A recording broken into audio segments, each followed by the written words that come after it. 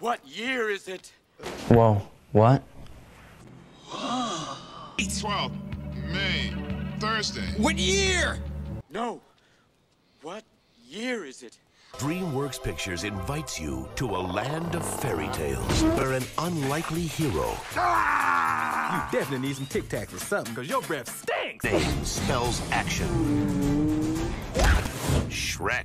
Shrek was released on May 18th, 2001, and today marks the 20th anniversary. So does it hold up? Episode something numbers. I don't keep track with the numbers. I remember watching this movie as a kid. The only Shrek movies I remember watching as a kid was this first one, and the one where he wishes that he was a big scary ogre again. Those are the only two I remember. Was there even a musical? Either way. But I wanted to do this because I have fond memories of watching this movie. When I watched this movie again, it just brought me back when I was 4 or 5 years old. It was just brings back little memories like that. Just fond memories back when, you know, there was no responsibilities. Life was just much more simpler. You're just a kid playing around, you know. It was good times, just good little me time. Film brings back memories like that. So glad I rewatched. Now, is it a good film? Yes, it is. Shrek and how he makes his appearance into like onion, how it has layers. Donkey is hilarious. Fiona is good, and all the other like different characters kind of made at the different amount of fairy tale characters. Even though there's only 3 main characters, so I guess 4. You got like the gingerbread man, 3 little pig, the wolf guy. What else? I don't know. There's like other Pinocchio and his long nose when he lies. Like all the fairy tales that you could think of are in the movie. I just noticed that way more. I was like, oh yeah, they like included everything in it. Cinderella, Snow White, like all that stuff. Little ass king, or he's not even a king, but this guy who wants to be a king, who's very short. He wants to be a king. In order to do that, he gets this mirror thing. This mirror tells him he needs to get with queen, a lady, and he has to pick 3 queens or whatever, sleeping beauties or whatever. And it turns into like a game of like bachelors. Number 1, Cinderella, don't care about her. Contestant number 2, Snow White, and then who cares? Contestant number 3 is Fiona, who's like in a castle with a dragon. Is she made a fairy tale in this movie? Oh god, I don't know what the hell I'm talking about. But either way, he chooses 3, holds a tournament or something like that. But then changes plans when Shrek shows up. Is, you know what, ogre, you save my queen, he will grant the wish swamp being his own. Because they release all the fairy tales into Shrek's swamp. He doesn't like it at all. He says Shrek to get his wife. Fiona doesn't like him. It creates his own issue. He eventually gets defeated. He's just the bad guy for the being bad guy. Mean king that doesn't get what he wants. You know, his shortness and whatnot. Like, that's funny, but it's like, okay, clearly necessary and kind of throwaway.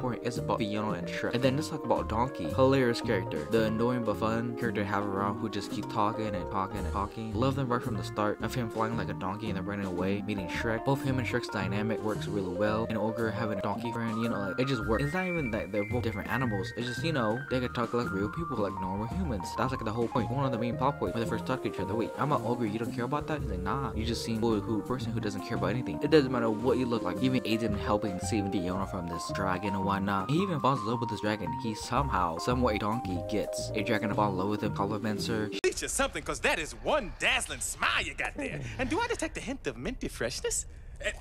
She starts liking it, this dragon, and then they start, I believe they have babies in later movies, right? They have like a donkey half dragon breed baby in later movies. Again, little stuff like that I just remember, but I don't remember full like movie. They even just fall for each other. In the end, the dragon even comes back around. I hope so. That comes back around. Like, it's just hilarious, but also, yeah, this is, you know, this works. And his singing, man, beautiful, perfect, right? Who doesn't love his singing? And then Shrek himself, so he's an ogre, alone and lonely. And throughout this film, it's both a con and a pro.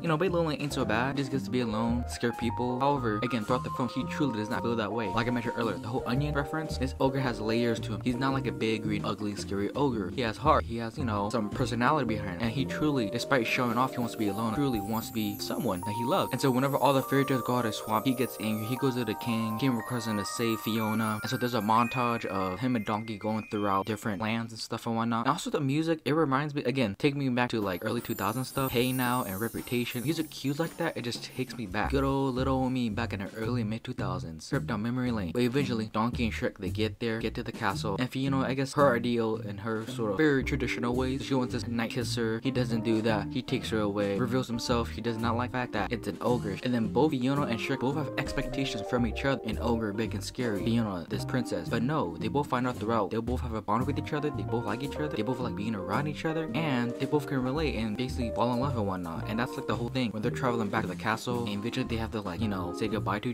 one another. They really don't want to, because they both get liking to each other. One thing I forget about Fiona is like that she actually turns into somewhat of an ogre or transformed, because her true form at night she's transformed into this whole beast. She doesn't like the fact that she's beautiful. The whole thing is about beauty and looking perfect. And like, you know what, Shrek will love you and whatnot. Shrek like mishears what she says about him and he gets angry. That's the whole thing. He's under the rock because he turns into this big scary beast. Sort of portrays his message that it doesn't matter what you look like, as long as you love one another, it's all good essentially. And so they have to part ways to mishearing and communication. And then, you know, Fiona Fiona is getting ready to marry the king. There's a big hate, and then they show scenes of both of them being apart but missing each other. And then Shrek goes back for her. She doesn't want the king. They get rid of him, and then they finally get their kids, and they get married with all the fairy tale people that are in there and whatnot. And that's the whole point about this movie. It's very simple. It's something that I definitely wouldn't have liked, but because I have very fond memories of this movie and this franchise, so you know what, I guess I'll give it a pass or whatever, you know. And then the movie ends with the whole fairy tale book closing, the end, Shrek. So yeah, clearly I really like this movie. Again, like I said earlier, it brings back a lot of fond memories. It just brings back good old little me, not having responsibilities, just having a good old time. It just reminds me of that, and it's a very simple story. An ogre who doesn't know that he wants somebody until he meets a girl or meets someone. A very prevalent theme, looks and beauty, how it doesn't matter. Good message to little kids. It's just a fun movie. I like most of the music. It brings me back to when I was little, and yeah, that's essentially it. So Shrek, 20 years later, still holds up, brings me very fond memories. So that's it for me. This has been The Road So Far, and thank you for watching.